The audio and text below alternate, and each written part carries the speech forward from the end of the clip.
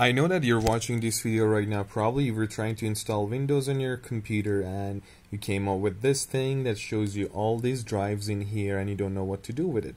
And it says that Windows can't be installed on drive 0 partition 1, 2, 3, 4 or whatever it is as it shows you. So there's a solution for this. You say Shift, you see F10 in there. Okay, so Shift and F10 together, it brings up command prompt. So you hold Shift and F10 together. So in here you just type in disk part. Not sure if you can see it well. Disk part. Pressed enter. This thing will come up. And now type in list. It shows the list of the drives that you have right now. And then type in select disk 0, just like this. Press enter. Now it is selected. The command is correct. Type in clean.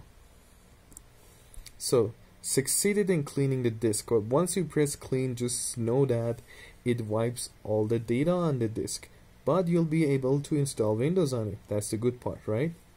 So now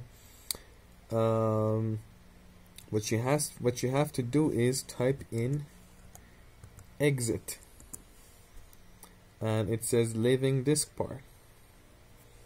Nice. So once you did that, it's not done yet.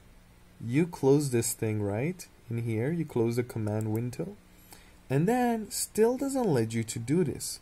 So all you have to do is close this thing, cancel the installation, press install now, and go with the rest of the things that you have to do, or whatever windows you have to select.